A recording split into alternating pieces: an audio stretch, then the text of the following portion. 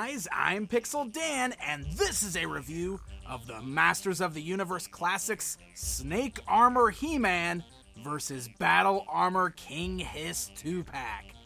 Essentially what that means is 2000X variations of these two characters. Awesome. Let's check these figures out.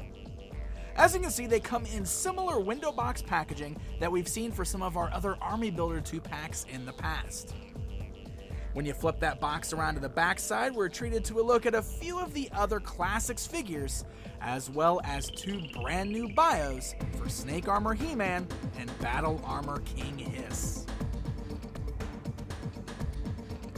So what I find so extraordinary about this particular 2-pack is we're getting something that we thought we never would in this line. We were always told that we wouldn't see a lot of 2000X inspiration, specifically in head designs on a lot of these characters. We're always told that it might be possible to see a Snake Armor He-Man or maybe even this particular outfit on King Hsss, but we're always told that their head sculpts, particularly on He-Man, would have to be the same ones from the regular figures. Well, Mattel finally decided to give us a 2000X inspired He-Man head, as well as a 2000X inspired King Hsss. So let's take a look at each of these figures. We're going to go ahead and start things off by looking at King Hsss here. Now, personal opinion, I always preferred the vintage King Hsss, and I was happy that that's the version that we got in Classics first. However, I am pretty stunned by how good this 2000X version of King Hsss looks in the Classics line. Now, his design in the animated series was much more of an anime influence like a lot of the characters were. So he was really thin and kind of had a lot of angles going on in his design. And even though these Classics figures are a lot more bulky than the characters appeared in that cartoon, somehow the Horsemen managed to really capture that design of King Hsss and bring him to life in the Classics line. That head sculpt is awesome. You can see he's got that longer face with that really kind of diagonal look to his jaw there. He's got this pale green skin with these glowing red eyes and has this awesome kind of golden crown sitting on top of his head that has a very Egyptian look to it. The armor that he's wearing is really cleverly done because it's over the Classics male buck, but just the way it's cut and the way it sits over his body, it definitely gives him that more angular design that we saw in the cartoon series. And there's a lot of really great detail going on here, from the little snake emblem that's right there on his chest, to the awesome kind of copper and gold wrist bracers, the belt with the snake head on it with that red kind of sash hanging down in the front, and the scaly tunic he's wearing. And he's even got on those sandals with those long bare toes with the little nails sticking off the ends of them. This is an awesome looking figure, and there are some really great paint details that help to bring out all of those beautiful sculpted details. The armor is kind of a pale green, but it's got a nice black wash on there. Then that gold and the copper have a nice metallic shine to it and just look really nice kind of laying on top of each other. Alright, so let's go ahead and flip over to He-Man real quick, because this is another incredibly impressive figure. So you might remember in the 2000X cartoon, the snake armor is the armor that He-Man switched to on a regular basis during the season where the Snakemen were the main foes. And I always really liked this armor design, and I think many of the fans always did as well. This is one that fans have wanted to see brought to the Classics line for some time, and I must say that Mattel and the Horsemen really did it justice.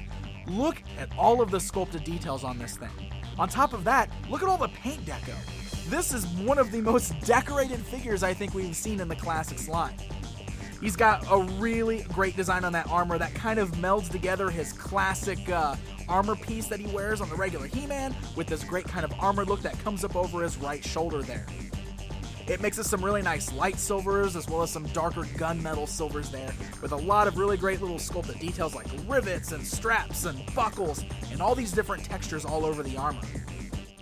You've got this really great metallic gold and this bright shiny red that's used in many places all over the armor, like the He-Man cross on his chest, the anti-Snakemen logo right there on his shoulder, and even some of the cool little designs seen on the little wrist bracers there.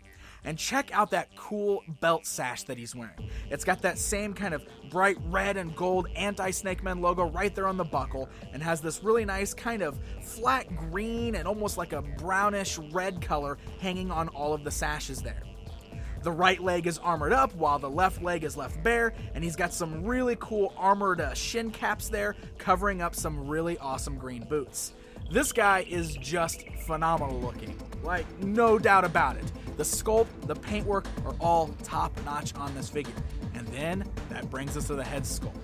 This is really special because this is our first He-Man head in this line that has the shorter, kind of flared hair that we saw in the 2000X toy line and cartoon series. And it is a really well done He-Man face sculpt. Alright guys, let's go ahead and take a closer look at Snake Armor He-Man and 2000X style King Hsss. We'll go and start with He-Man, so I'll move Hsss out of the way here, and we will talk about the articulation. As you can see, he does have much larger armor, especially up on the shoulder, than we typically see on a lot of the Classics figures. So let me show you how all this works. Head, of course, articulates exactly as we expect it, left and right, a little bit of up and down movement there. Ball joints at the shoulders, and what's nice is that the shoulder pad up here is flexible, so you can still get a pretty good range of motion with the arm. It does kind of get a little tough up at the top just because of the sculpt work on the top of the shoulder. It kind of rubs a little bit, but not too bad. You can see it's a little tight, but you can still get a good range of motion out of it, so this doesn't hinder it at all. Still get the swivel at the bicep, still got your standard elbow joint, even though this whole piece right here is part of the wrist sculpt, it doesn't get in the way at all, and you can still swivel the wrist right there. Now the armor that he's wearing is all attached to the buck, so it's not removable on this figure. It does appear to be a separate piece, but it's glued in place. Doesn't hinder the articulation though. Still got the ab crunch. Still got the waist swivel. You'll notice the lower portion of the torso is just painted silver, but it looks really nice. It matches very well with what we've got here. The lower tunic portion is made of that softer, flexible plastic. The legs can go outwards very nicely still. They can go forwards very nicely. You still got the swivels at the upper thighs. You got the standard knee joint. There is no swivel at the top of the boots because of the way that they're designed, but then you do have really nice ankle articulation there, which is nice and tight, and no pin showing there. So very, very cool on He-Man. Here's one of the other neat things. Well, a couple other things. I mean, you got this nice little sword holder, which is always very nice for the sword, but he also comes with this little accessory, which is his little snake grabber, or the little claw thing to use when he's fighting the Snake Men. There's just a little peg hole right there in the front of the gauntlet on his right arm, and there's a little peg on the end of this. This just slides right into place. It's a nice, really tight, really snug fit, so it holds on there very nicely when you get it in, and that way you can pose them with the claw out if you want to, which is a very, very nice touch. Alright, so that's going to bring us over to King Hsss. Again, the actual buck itself is very basic. The head does get hindered a little bit by the little crown thing that he's wearing, his little Egyptian type headdress. It does get in the way just a little bit, but it is a little softer, so it's not too gummy, but it's soft enough where you can still rotate the head left and right. You can still get up and down movement. You got the same kind of ball joints at the shoulders, forwards and backwards, swivels at the bicep, standard joint at the elbow, swivel at the wrists, ab crunch, waist swivel.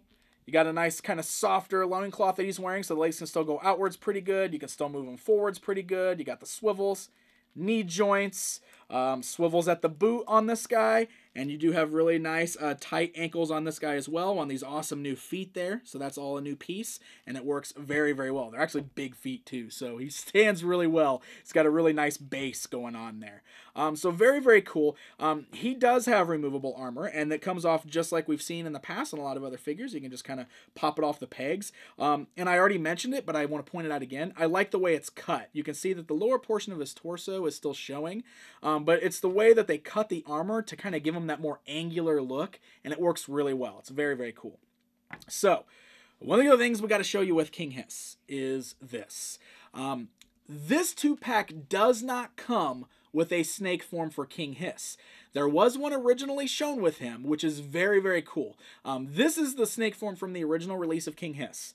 The one that we were going to get with this 2-pack had a lot more snakes on it, looked a lot more like he looked in the 2000X cartoon series, and Mattel had to cut it because there's already so much going on with these figures, they couldn't cost it in, but promise us that we're going to get it at some point down the road.